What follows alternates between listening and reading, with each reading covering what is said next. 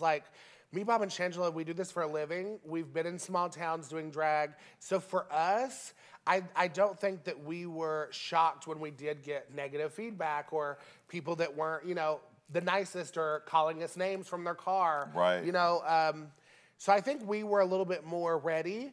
It was so funny, though, to see how, like, the crew, you know, and we also, like, have, like, a 30-person crew walking around with us at any given time.